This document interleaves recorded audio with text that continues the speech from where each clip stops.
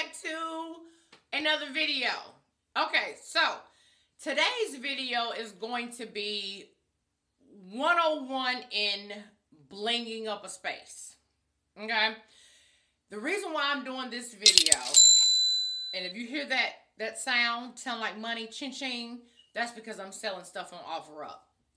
Okay, so the reason for this video is because initially, when I did my room-by-room tour, I showed you ways that I incorporated glamorous and blingy things to get that glam look and that mirrored look that, you know, is so hot and trendy right now.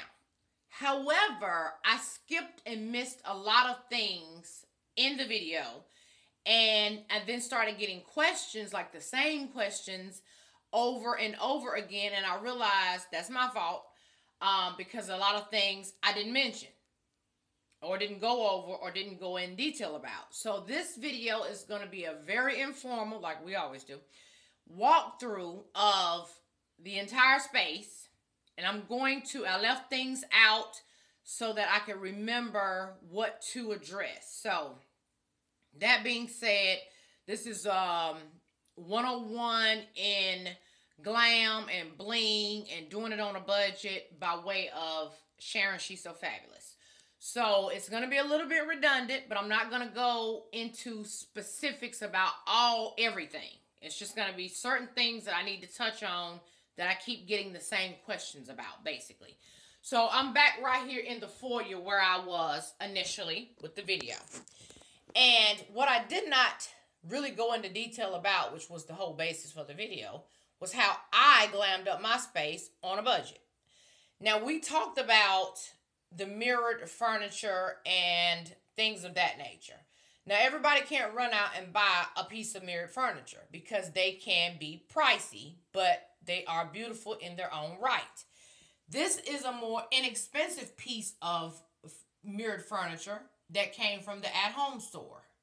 Now, you may see a lot of YouTubers doing room tours, and they may be showing you parts or pieces from the Hayworth collection at Pier 1, which is absolutely beautiful. Do not get me wrong. And at the right price, if I called it, I would probably purchase something if it was, you know, interesting to me. However, the budget-friendly shopper or the budget-friendly DIYer sometimes can't do Hayworth, okay? And so the purpose of this video is to show you ways that you can still get that same look for a fraction of the cost. So again, this mirrored chest, very inexpensive, still serves the same purpose, still gives me that look I'm going for, and it to me doesn't look poor quality. Okay, and this is an at-home store purchase. I mentioned to you that another way to bring in the glamorous mirrored effect was through accessories. You don't always have to buy pieces like that. You can bring in the same effect I told you by pieces like this, and little mirrored trays like that, and pieces that had mixtures of elements, metals, and woods, whether it be silver or gold, whichever your metal of choice is. This is a great way to bring that into a space. And spray paint. If you found a mirror, say a mirror like this, or some kind of mirror, and it had a detail and you liked it, and it wasn't quite your color, spray paint. That's your best friend. I told you, mirrors were my best friend. I would rather decorate with a mirror any day almost over art, to be honest with you. And now that mirrors are coming like this with little intricate details and designs, it makes them even more glamorous. So yet another way to add glamour into your space without breaking the bank. Now these are of a more plastic material with a little mirror cuts on them, okay? They to me don't look cheap, and in a grouping like this paired with an area like this, to me, gives it a little more value than I paid for, which was about $6 or $7, somewhere around there, on clearance because one of the little mirrors are missing, okay? So let's go on upstairs, back into the living room. I was getting a lot of questions about, Sharon, what type of paint do you use when painting your furniture? Now, I made a mistake in my tour video and said I spray painted this. I did not spray paint this. I'm sorry. Most of all of, actually, the bigger pieces of furniture that I have, and I'm going to show them to you, are chalk painted. This chalk paint that is on this particular piece here is the Lowe's brand chalk paint and the wax. I personally like using chalk paint because, one, you don't have to sand most of the time. So it cuts down that whole sanding process that you'd normally have to do. Now, sanding comes into play when you have raised areas that need to be smoothed out, or a piece you might find that, may have water damage or unevenness. Sanding comes into play in those areas. But if you find a good piece, the bones are good, there's nothing that really needs to be sanded, chalk paint. That's just my preference, okay? There's a million brands of actual furniture paint, specifically for painting furniture. I personally like chalk paint because, one, there's no brush strokes. It pretty much evens itself out.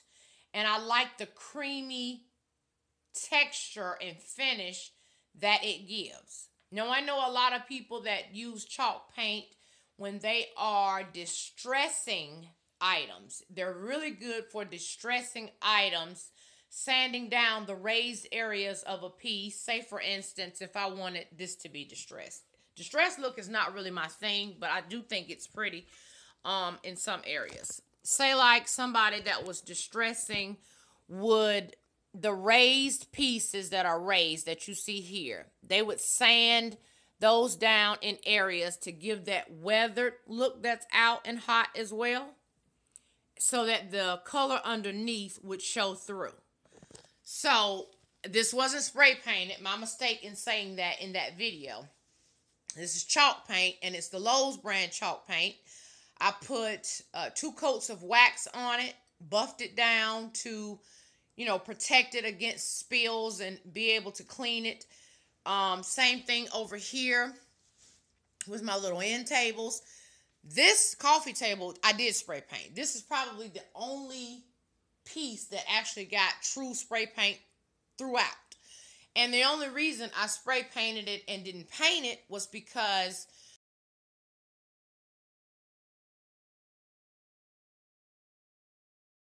just an open frame. So it was much easier to spray paint it and then go over it with a clear coat of spray paint to seal it and make it easier to clean, wipe off, and repel spills. I didn't mention in the video about this tray, which I purchased from Home Goods. And I love putting trays on tables, on areas like this, as well, to glam up a space, like the end of your sectional piece or an ottoman, i.e. like the one downstairs. We'll go look at that in a second. This right here is the DIY candle stand from using the candlesticks from the Dollar Tree. This one and this one.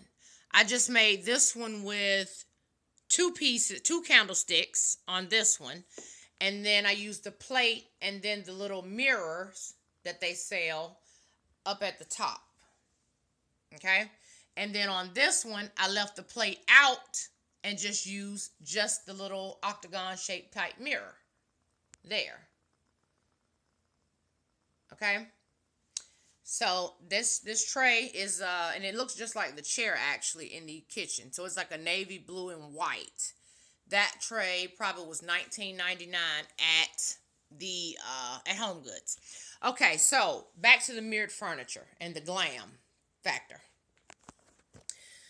Glass products like the candle stands, not necessarily these candle stands, but just glass itself, see-through, transparent things give a glamorous effect.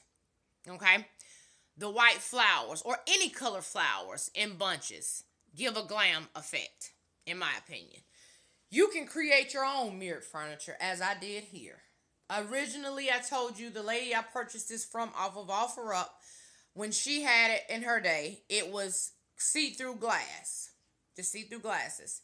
And Lowe's, if you purchase mirror from them, they will cut it for you for free. And you can create your own mirrored furniture at a fraction of the cost you would going paying for it at a furniture store. Now, if that's your thing, kudos to you. But for us DIYers and us budget-friendly girls and guys, this is a very inexpensive way to create your own look with the and get the same glam effect. It's all in what you do with it and how you do it when you do it, okay? So the tray there, I have a lot of items corralled together in there. When doing trays like this, it is in my opinion that you play around with height and dimension. Have some things that are taller than others, and then some things that are shorter than others. And professional decorators will tell you to always add something to your coffee table that's personal to you. Okay?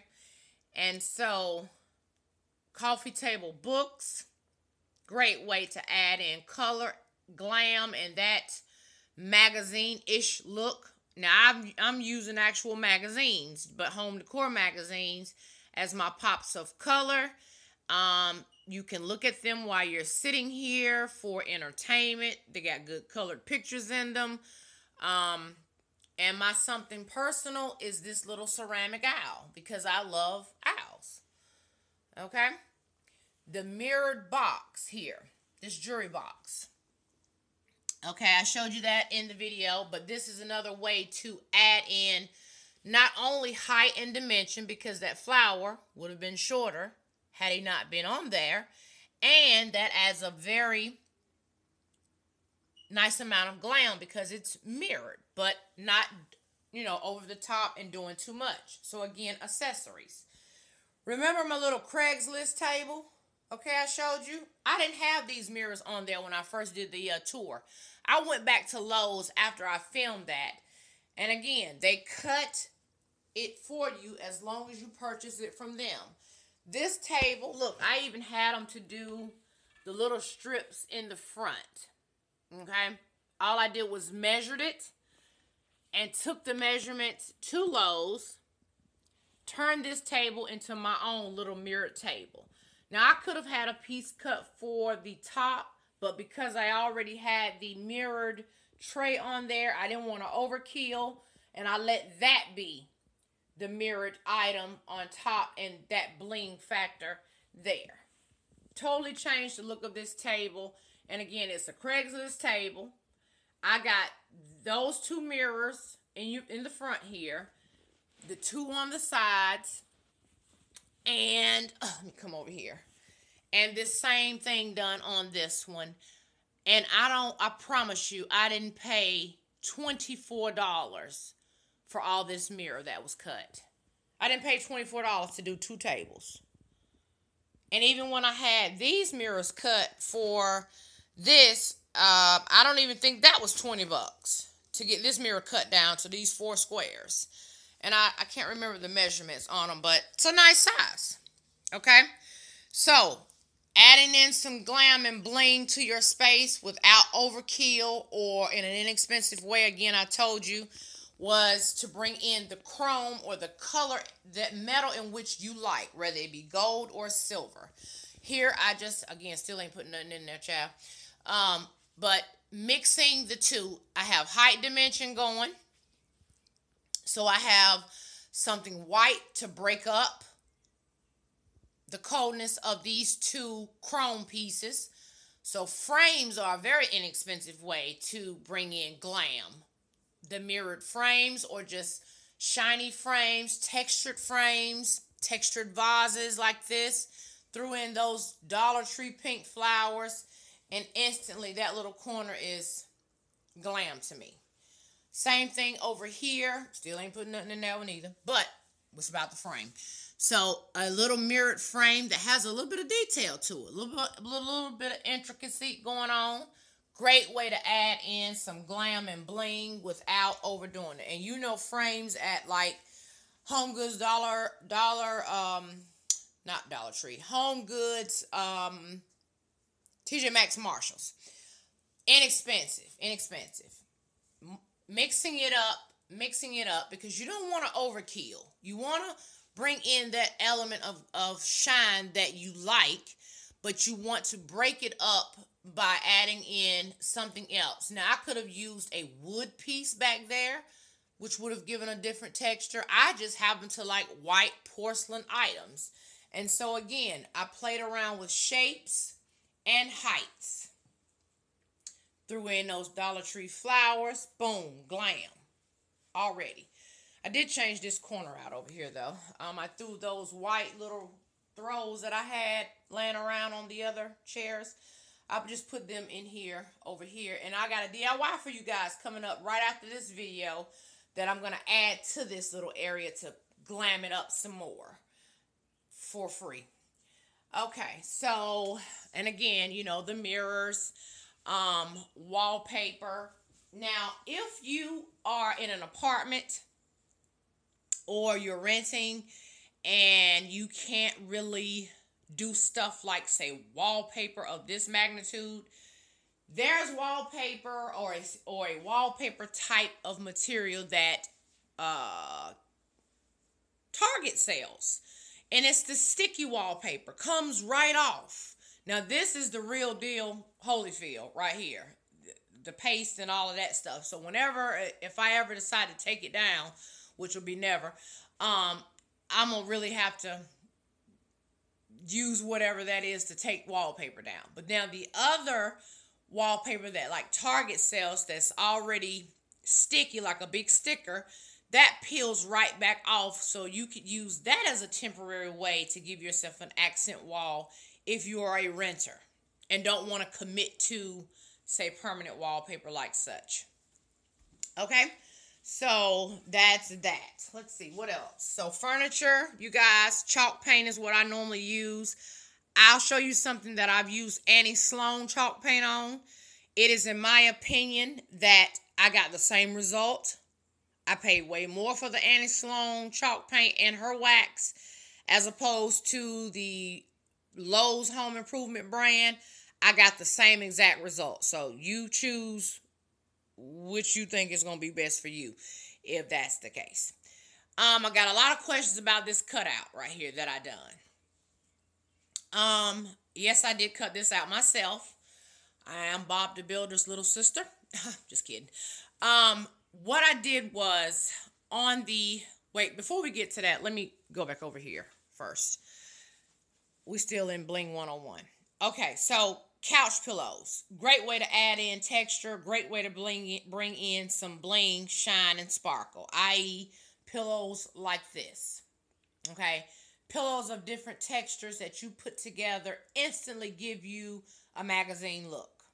Okay, and we all know that we can find some good price pillows at some of our favorite home decor stores. Okay, you can embellish your own pillows.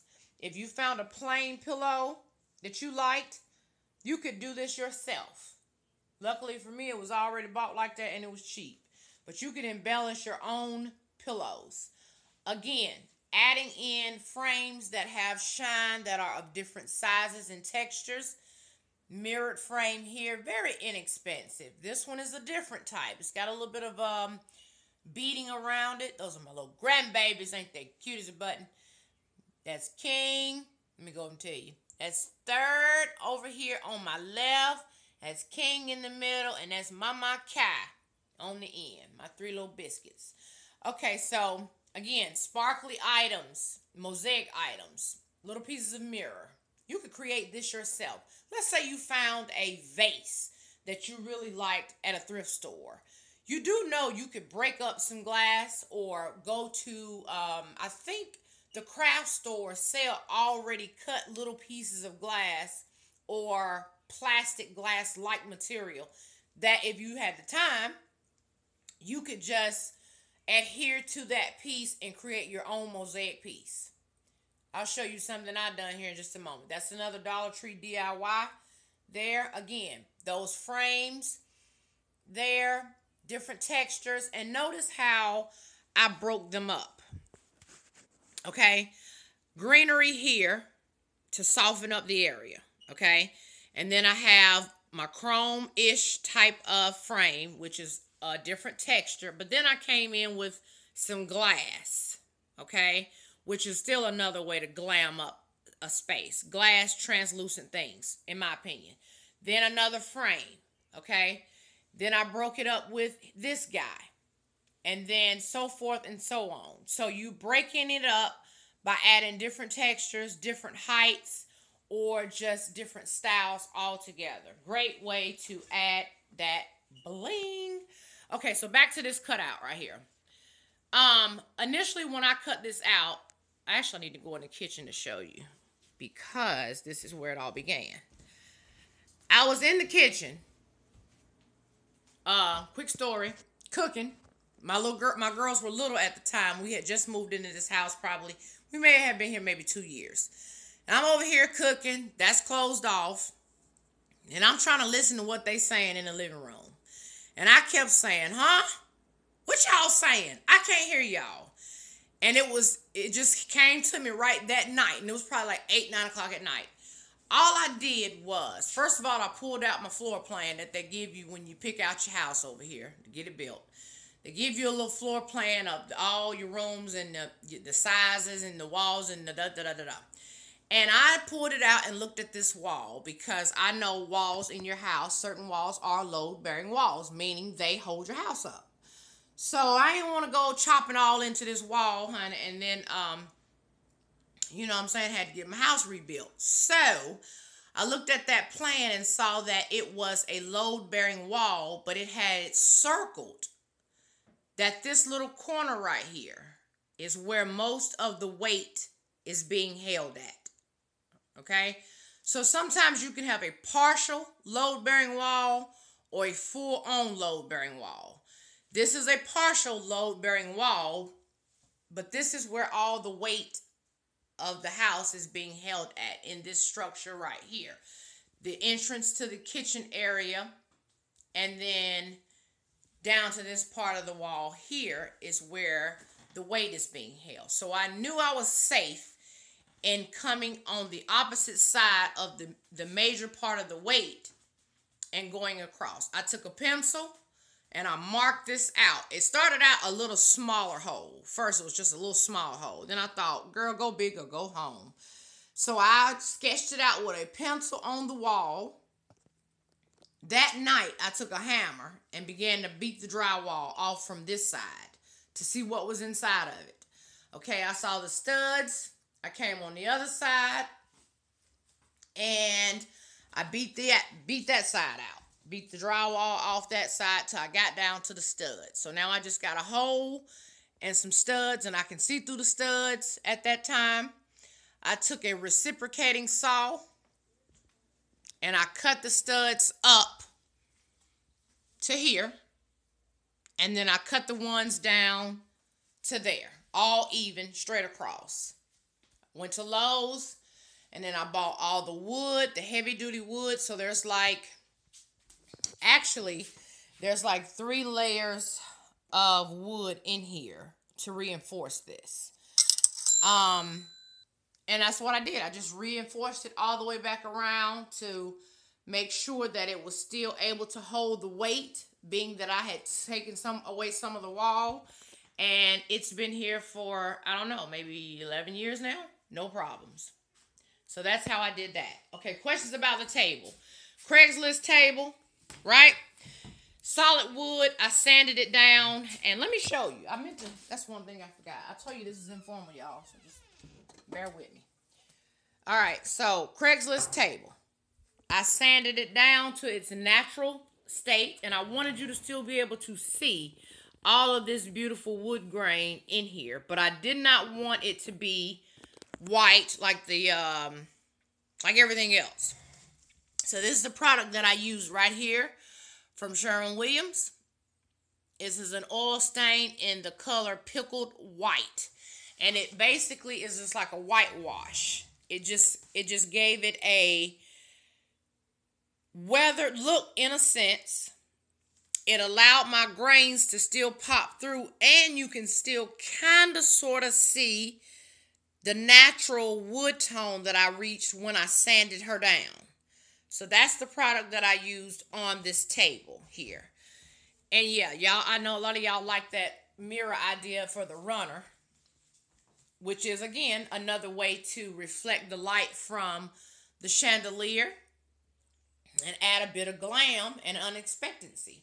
Again, another one of those candlesticks. Child went crazy with them Dollar Tree candlesticks, honey. They are nice.